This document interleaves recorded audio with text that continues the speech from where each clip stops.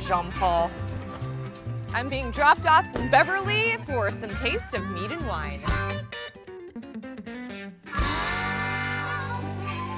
Hey, Greg. Hey, Dawn. Nice to see you. Wild Blossom Meadery Winery is the first meadery in Illinois and the first winery in Chicago.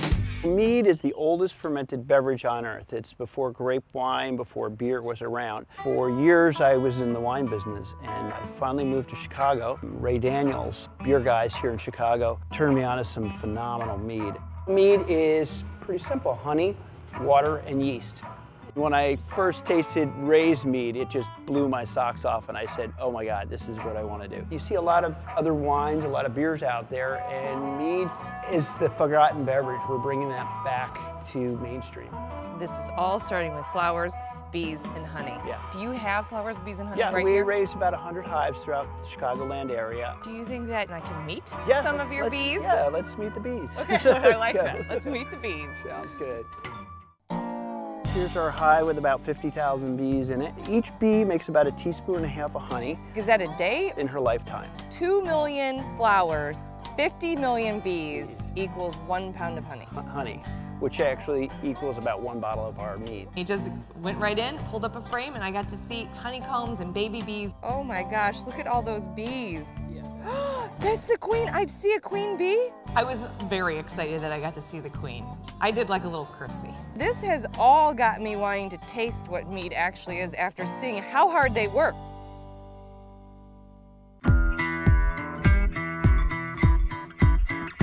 We're gonna go to our production room where all the magic happens, I say.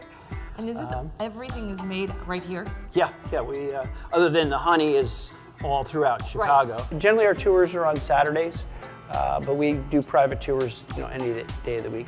The way we make mead is add honey and water. So we use good old Chicago water. It's great water. It's not too hard, not too soft. Perfect pH for making mead. And we mix that with the honey to the same consistency as grape juice. So we put it in this tank here. We have a big propeller in there. Honey and water together, what's the next step? Then we run it over to our fermentation tanks. Here is our primary fermenters. This is where the yeast consume the honey and turn into alcohol.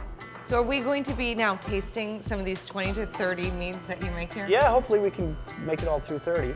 Oh, yes, you got a challenge. Sounds challenge good. accepted. Sounds Let's good. taste. Okay. We start our taste test right out of a barrel. So you have wine barrels and you have bourbon So barrels. this is a Four Roses bourbon barrel.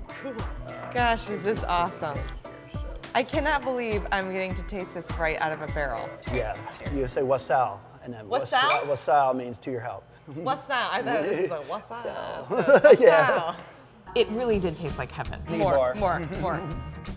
This is our mead flight, tasting and tap room where you can actually taste flights of mead. The first mead we're going to taste more of a sparkling mead, a little bit lighter.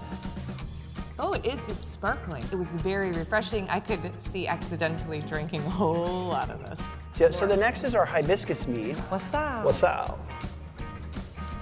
Now Nice. this one is like a little bit fun and tart. I am a mead believer. I am a mead groupie.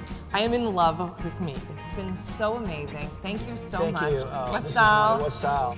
Mead is delicious. You have to come. My wheels are turning already of thinking how I want to put all of my friends in a train and come here and taste it.